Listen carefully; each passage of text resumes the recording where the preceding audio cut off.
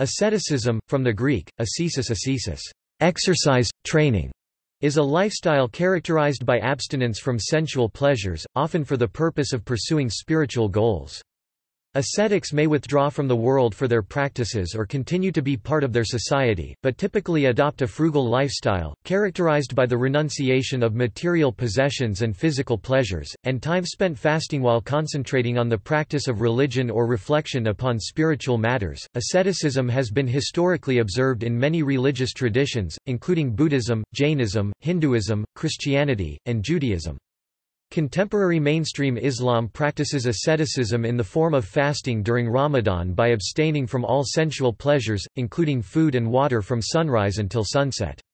The observation of fasting during Ramadan is purely done for God and to increase one's spiritual connection with God. It is compulsory for all Muslims to fast as it is one of the 5 pillars of Islam. Sufi tradition has included strict asceticism throughout history. The practitioners of these religions abandoned sensual pleasures and led an abstinent lifestyle, in the pursuit of redemption, salvation or spirituality. Asceticism is seen in the ancient theologies as a journey towards spiritual transformation, where the simple is sufficient, the bliss is within, the frugal is plenty. Inversely, several ancient religious traditions, such as Zoroastrianism, ancient Egyptian religion and the Dionysian mysteries, as well as more modern left-hand traditions, openly reject ascetic practices and focus on various types of hedonism.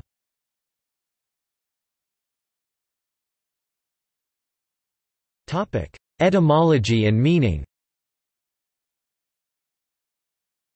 The adjective, ascetic, derives from the ancient Greek term ascesis, which means training or exercise. The original usage did not refer to self-denial, but to the physical training required for athletic events. Its usage later extended to rigorous practices used in many major religious traditions, in varying degrees, to attain redemption and higher spirituality. Dom Cuthbert Butler classified asceticism into natural and unnatural forms. Natural asceticism involves a lifestyle which reduces material aspects of life to the utmost simplicity and to a minimum. This may include minimal, simple clothing, sleeping on a floor or in caves, and eating a simple minimal amount of food. Natural asceticism, state Wimbush and Volanticis, does not include maiming the body or harsher austerities that make the body suffer. Unnatural asceticism, in contrast, covers practices that go further, and involves body mortification, punishing one's own flesh, and habitual self-infliction of pain, such as by sleeping on a bed of nails.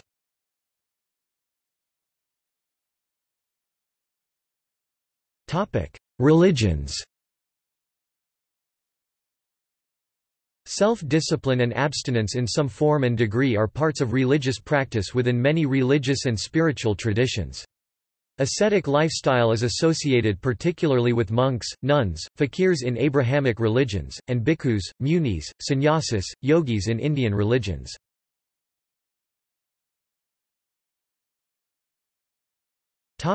Abrahamic religions.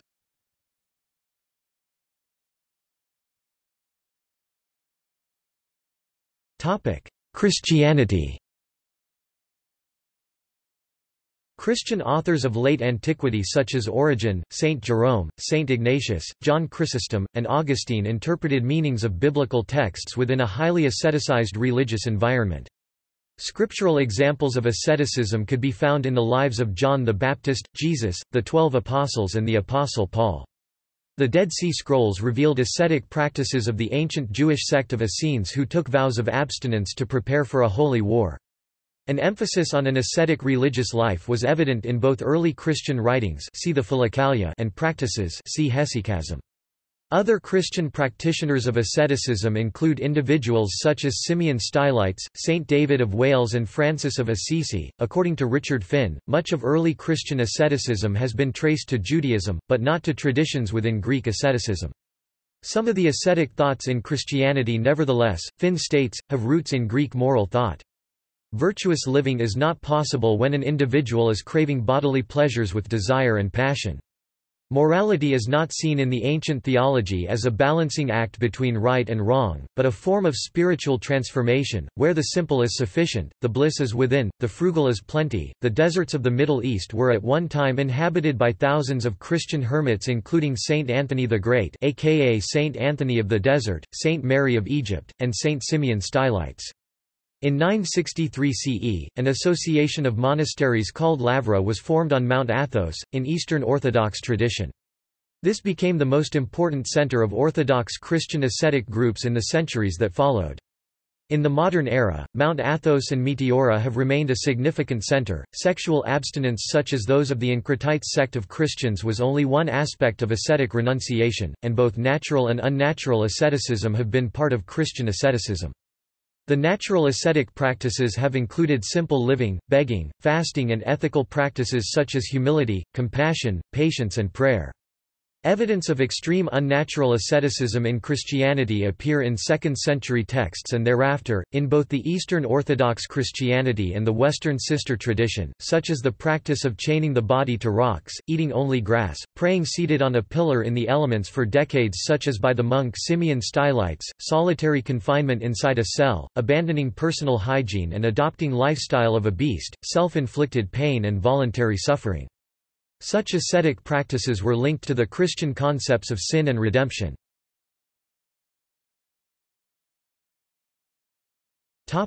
Evagrius Ponticus, monastic teaching.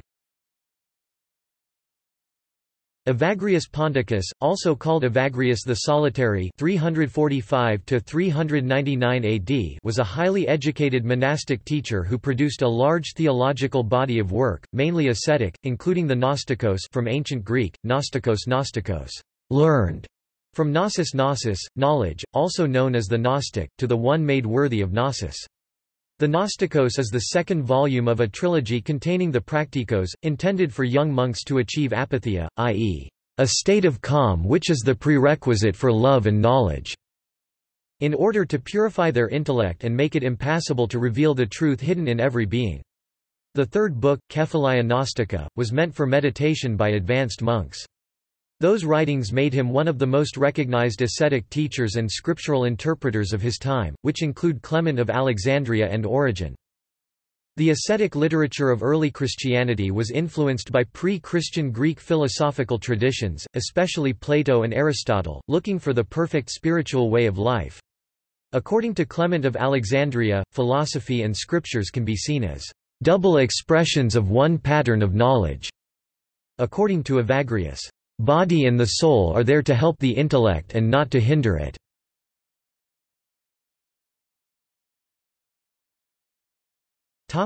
Islam. The Arabic word for asceticism is zuhd in Islam. The Prophet Muhammad and his followers practiced asceticism. However, contemporary mainstream Islam has not had a tradition of asceticism, but its Sufi sects, a minority within Islam, have cherished an ascetic tradition for many centuries. Monasticism is forbidden in Islam.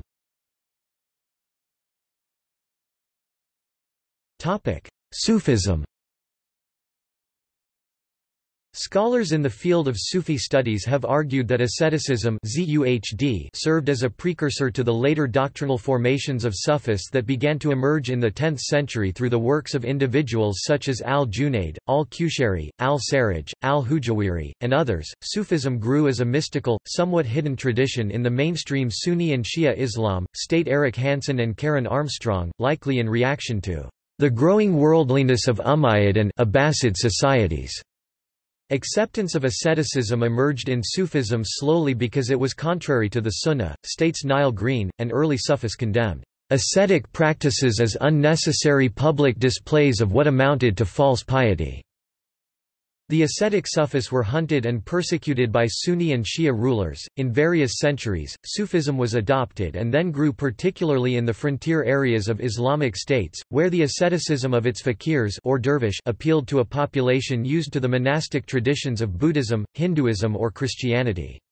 Ascetic practices of Sufi fakirs have included celibacy, fasting and self-mortification. Sufi ascetics also participated in mobilizing Islamic warriors for holy war, helping travelers, dispensing blessings through their perceived magical powers, and in helping settle disputes. Ritual ascetic practices, such as self-flagellation has been practiced by Shia Muslims annually at the morning of Muharram.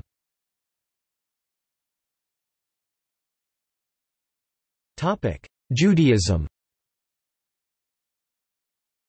Asceticism has not been a dominant theme within Judaism, but minor to significant ascetic traditions have been a part of Jewish spirituality.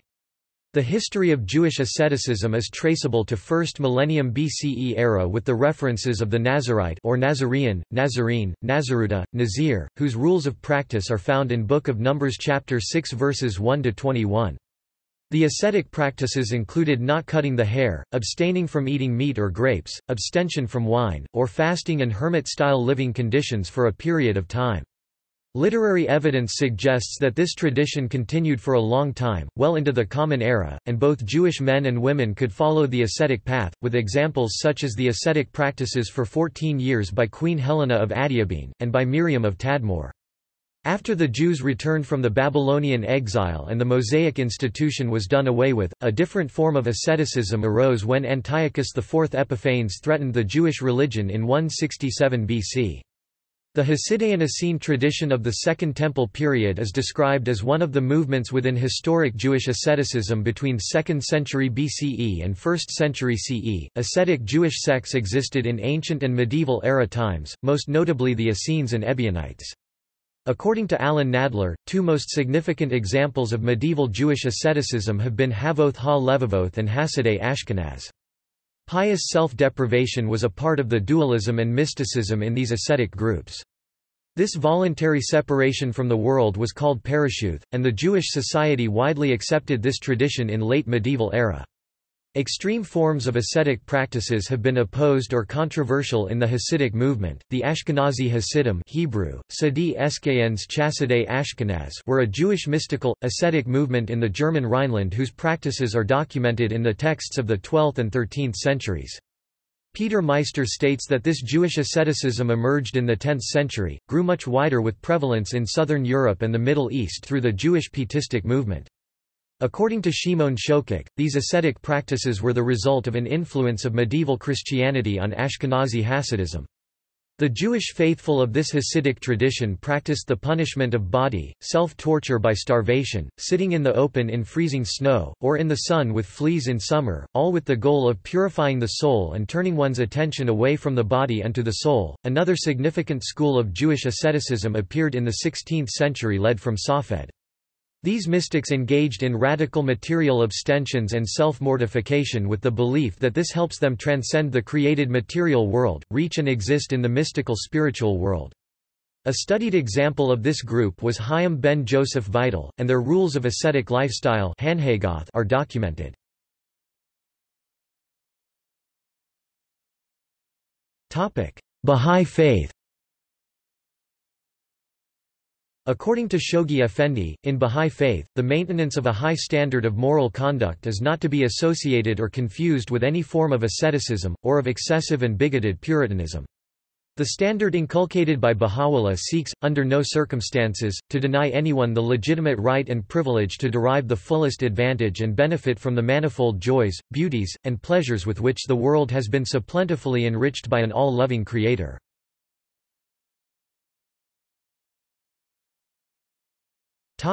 Indian religions. Asceticism is found in both non-theistic and theistic traditions within Indian religions. The origins of the practice are ancient and a heritage shared by major Indian religions such as Buddhism, Hinduism and Jainism. These probably developed from a syncretism of Vedic and Shramanic influences. Asceticism in Indian religions includes a spectrum of diverse practices, ranging from the mild self-discipline, self-imposed poverty and simple living typical of Buddhism and Hinduism, to more severe austerities and self-mortification practices of monks in Jainism and now extinct Tahivikas in the pursuit of salvation. Some ascetics live as loner hermits relying on whatever food they can find in the forests, then sleep and meditate in caves. Others travel from one holy site to another while sustaining their body by begging for food, yet others live in monasteries as monks or nuns. Some ascetics live like priests and preachers, other ascetics are armed and militant, to resist any persecution, a phenomenon that emerged after the arrival of Islam in India. Self-torture is relatively uncommon practice but one that attracts public attention. In Indian traditions such as Buddhism and Hinduism, self-mortification is typically criticized. However, Indian mythologies also describe numerous ascetic gods or demons who pursued harsh austerities for decades or centuries that helped each gain special powers.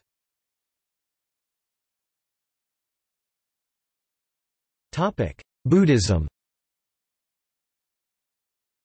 The historical Siddhartha Gautama adopted an extreme ascetic life in search of enlightenment.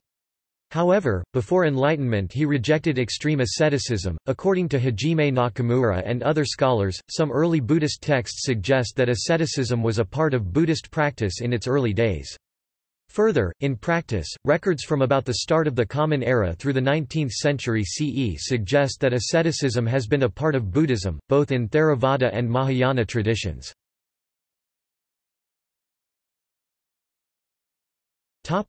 Theravada. Textual evidence suggests that ascetic practices were a part of the Buddhist tradition in Sri Lanka by the 3rd century BCE, and this tradition continued through the medieval era in parallel to Sangha-style monastic tradition. In the Theravada tradition of Thailand, medieval texts report of ascetic monks who wander and dwell in the forest or crematory alone, do austere practices, and these came to be known as thudong. Ascetic Buddhist monks have been and continue to be found in Myanmar, and as in Thailand, they are known to pursue their own version of Buddhism, resisting the hierarchical institutionalized Sangha structure of monasteries in Buddhism.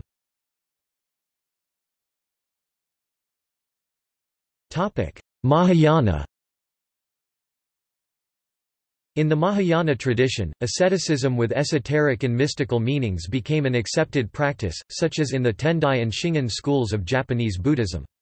These Japanese practices included penance, austerities, ablutions under a waterfall, and rituals to purify oneself. Japanese records from the 12th century record stories of monks undertaking severe asceticism, while records suggest that 19th century Nichiren Buddhist monks woke up at midnight or 2 a.m. daily, and performed ascetic water purification rituals under cold waterfalls.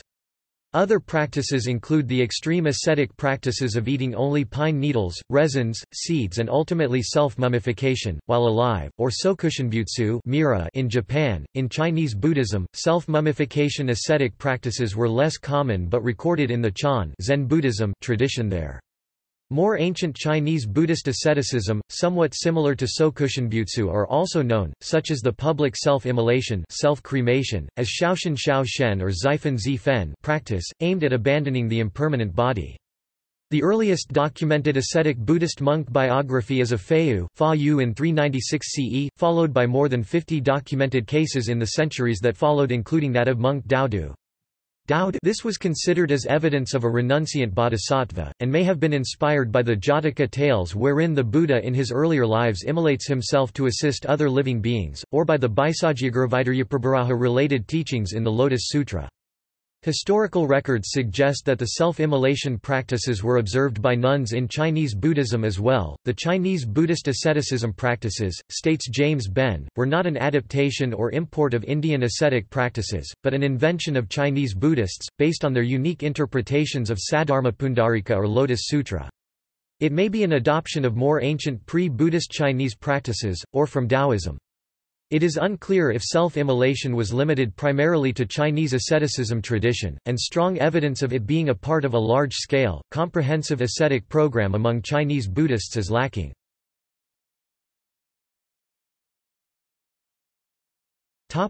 Hinduism.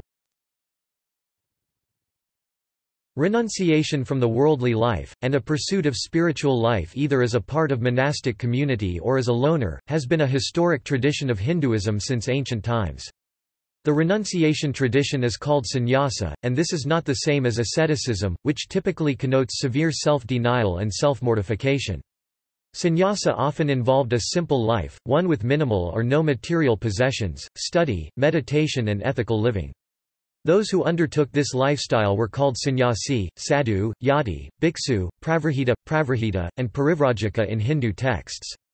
The term with a meaning closer to asceticism in Hindu texts is tapas, but it too spans a spectrum of meanings ranging from inner heat, to self-mortification and penance with austerities, to meditation and self-discipline. Asceticism-like practices are hinted in the Vedas, but these hymns have been variously interpreted as referring to early yogis and loner renouncers.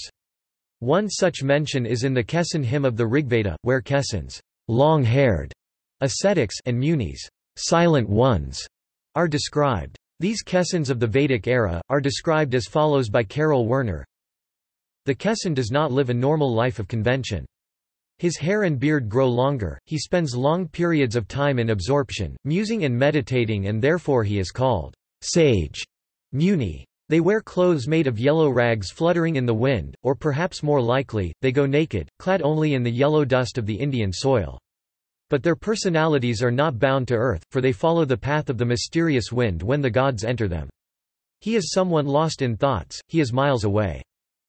The Vedic and Upanishadic texts of Hinduism, states Mariasusai Davamani, do not discuss self-inflicted pain, but do discuss self-restraint and self-control. The monastic tradition of Hinduism is evidenced in 1st millennium BCE, particularly in its Advaita Vedanta tradition. This is evidenced by the oldest Sannyasa Upanishads, because all of them have a strong Advaita Vedanta outlook. Most of the Sannyasa Upanishads present a yoga and non-dualism Advaita Vedanta philosophy. The 12th century Shatyayaniya Upanishad is a significant exception, which presents qualified dualistic and Vaishnavism Vishishtadvaita Vedanta philosophy. These texts mention a simple, ethical lifestyle but do not mention self-torture or body mortification. For example, these are the vows a sannyasi must keep: abstention from injuring living beings, truthfulness, abstention from appropriating the property of others, abstention from sex, liberality, kindness, gentleness are the major vows. There are 5 minor vows: abstention from anger, obedience towards the guru, avoidance of rashness, cleanliness, and purity in eating. He should beg for food without annoying others. Any food he gets he must compassionately share a portion with other living beings, sprinkling the remainder with water. He should eat it as if it were a medicine. Similarly, the Nirvana Upanishad asserts that the Hindu ascetic should hold, according to Patrick Olivelle, that the sky is his belief, his knowledge is of the absolute, union is his initiation, compassion alone is his pastime, bliss is his garland, the cave of solitude is his fellowship, and so on, as he proceeds in his effort to gain self-knowledge or soul knowledge and its identity with the Hindu metaphysical concept of Brahman.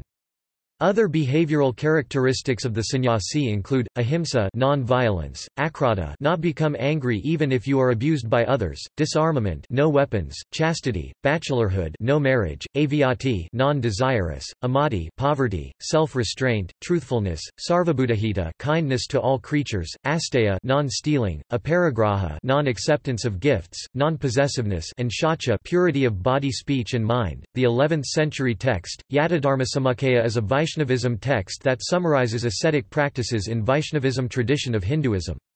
In Hindu traditions, as with other Indian religions, both men and women have historically participated in a diverse spectrum of ascetic practices.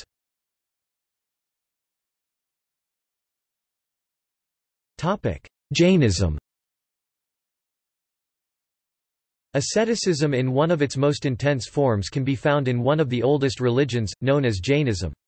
Ascetic life may include nakedness symbolizing non-possession of even clothes, fasting, body mortification, penance and other austerities, in order to burn away past karma and stop producing new karma, both of which are believed in Jainism to be essential for reaching siddha and moksha, liberation from rebirths, salvation.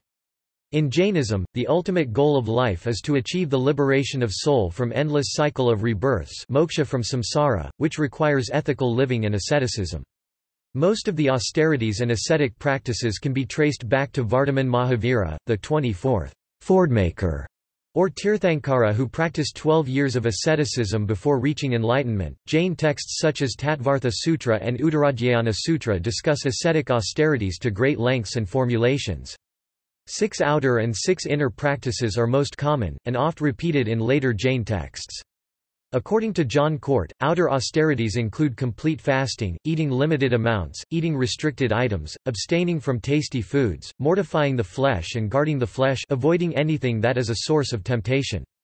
Inner austerities include expiation, confession, respecting and assisting mendicants, studying, meditation, and ignoring bodily wants in order to abandon the body. The Jain text of Kalpasutra describes Mahavira's asceticism in detail, whose life is a source of guidance on most of the ascetic practices in Jainism. The venerable ascetic Mahavira for a year and a month wore clothes, after that time he walked about naked, and accepted the alms in the hollow of his hand. For more than 12 years the venerable ascetic Mahavira neglected his body and abandoned the care of it. He with equanimity bore, underwent, and suffered all pleasant or unpleasant occurrences arising from divine powers, men, or animals. Both Mahavira and his ancient Jaina followers are described in Jainism texts as practicing body mortification and being abused by animals as well as people, but never retaliating and never initiating harm or injury ahimsa to any other being. With such ascetic practices, he burned off his past karma, gained spiritual knowledge, and became a jina. These austere practices are part of the monastic path in Jainism. The practice of body mortification is called kayaklesha in Jainism, and is found in verse 9.19 of the Tattvartha Sutra by Umaswati, the most authoritative oldest surviving Jaina philosophical text.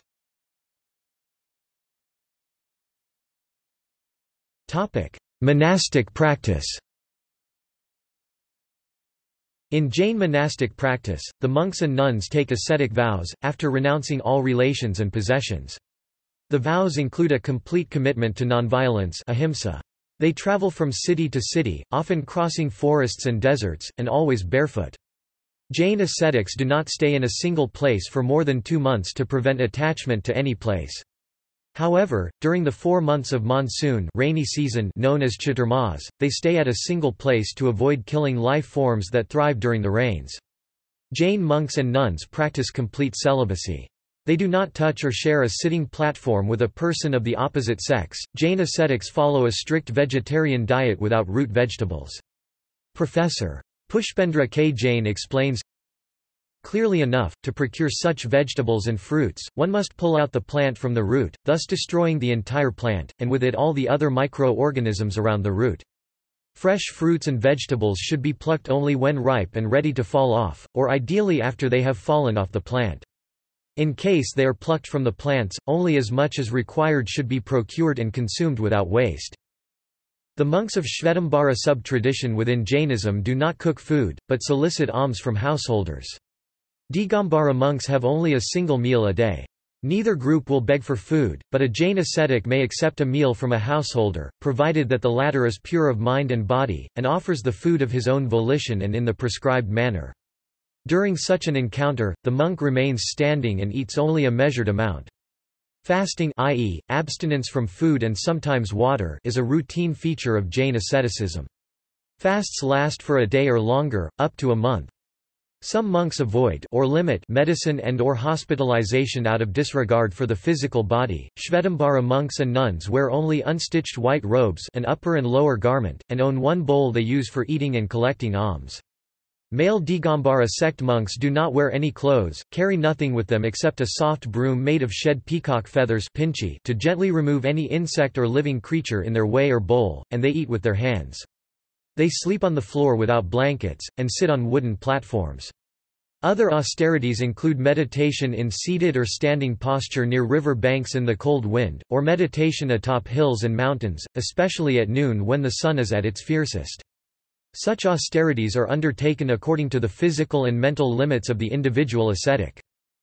When death is imminent from an advanced age or terminal disease, many Jain ascetics take a final vow of santhara or salakana, a fast to peaceful and detached death, by first reducing intake of and then ultimately abandoning all medicines, food, and water. Scholars state that this ascetic practice is not a suicide, but a form of natural death, done without passion or turmoil or suddenness, and because it is done without active violence to the body.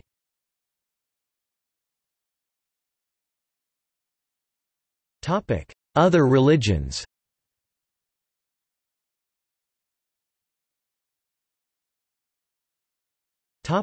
Inca religion. In Inca religion of medieval South America, asceticism was practiced. The high priests of the Inca people lived an ascetic life, which included fasting, chastity and eating simple food. The Jesuit records report Christian missionaries encountering ascetic Inca hermits in the Andean mountains.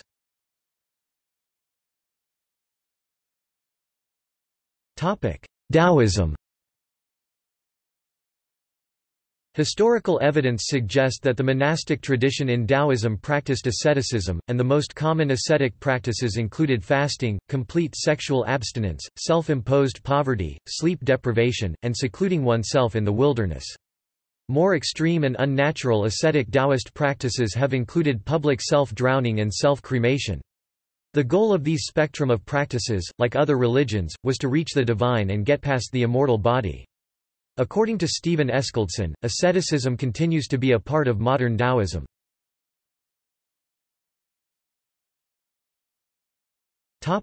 Zoroastrianism. In Zoroastrianism, active participation in life through good thoughts, good words and good deeds is necessary to ensure happiness and to keep the chaos at bay. This active participation is a central element in Zoroaster's concept of free will. In the Avesta, the sacred scriptures of Zoroastrianism, fasting and mortification are forbidden.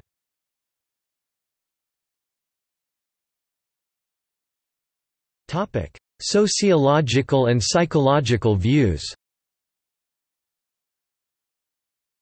Early 20th-century German sociologist Max Weber made a distinction between innerweltliche and außerweltliche asceticism, which means roughly, inside the world, and outside the world, respectively. Talcott Parsons translated these as worldly and otherworldly.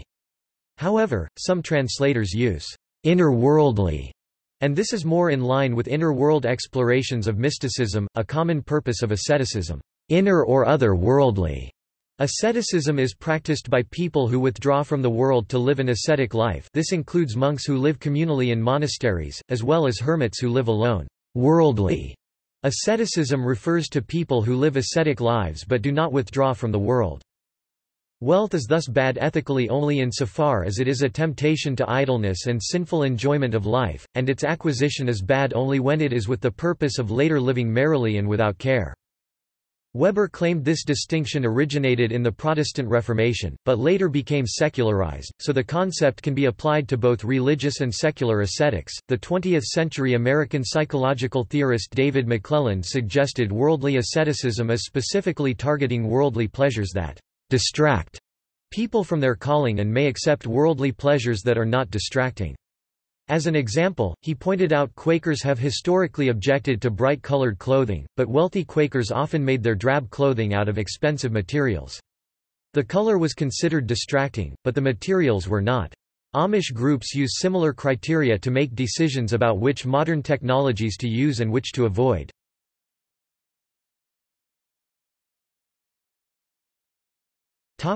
Nietzsche's view. In the third essay, "What Do Ascetic Ideals Mean?" from his book on the genealogy of morals, Friedrich Nietzsche discusses what he terms the ascetic ideal and its role in the formulation of morality along with the history of the will.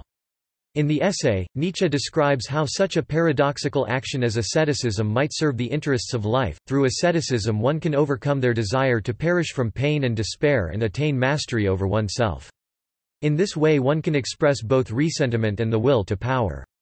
Nietzsche describes the morality of the ascetic priest as characterized by Christianity as one where, finding oneself in pain or despair and desiring to perish from it, the will to live causes one to place oneself in a state of hibernation and denial of the material world in order to minimize that pain and thus preserve life, a technique which Nietzsche locates at the very origin of secular science as well as of religion.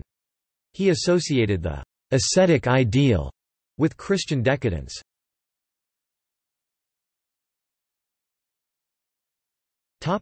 See also